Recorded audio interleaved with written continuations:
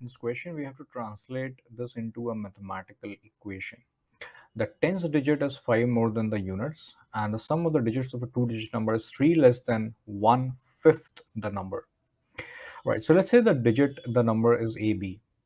Right, so if the number is AB, then we are given that the tens digit, so this is the ones place and this is the tens place. So the tens digit, which is A, is 5 more than the units digit. So this is A plus B, let's call it equation 1.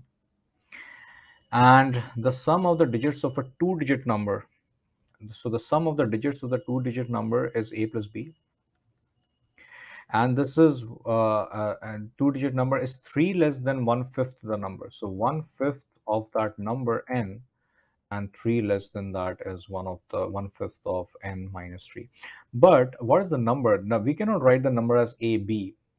We cannot write the number as AB because then there's a different way to in which we have to write these numbers, because AB would mean that A and B are in multiplication, but that is not the case. If 14 is a number, then we have to represent this.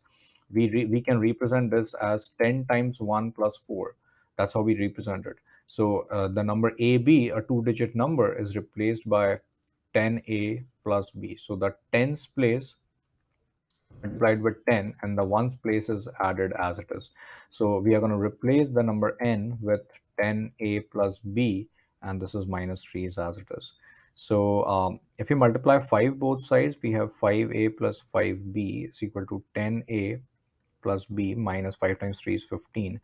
And finally, if we bring everything over, both these terms over to the right, we have 5a minus 4b minus 15 is equal to 0. This is the equation 2. So we just had to translate this into equations. So these are the two required equations. Thank you.